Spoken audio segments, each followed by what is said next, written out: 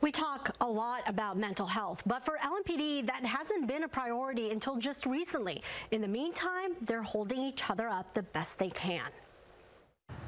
Officers and trauma, it's not something they often open up about. We're trying to push this new way that it's okay to talk about your feelings. Monday morning, tragedy struck. The level of violence shocked the community.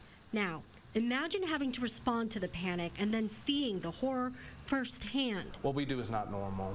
What we see is not what the average person sees.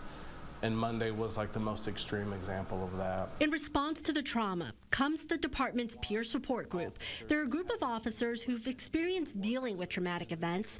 The group has been in the hospital with Nick Wilt, the officer who was critically shot, offering support not only to his family, but also the other officers who will have to continue facing trauma. I would want someone to do it for my family. So that's why I do it. The tragedy has brought people together, and through their trauma, a ray of hope, unity, support, and love all help. So we are showing that support by being there and offering any services that we can for that family. We let them know how proud we are that we wear the same badge and uniform. And that pride is still resonating with Nick Wilt's brother. He was halfway through the police academy when Nick was shot, and his brother says he still plans on becoming an LMPD officer. Now that's bravery. Natalia Martinez, Wave News.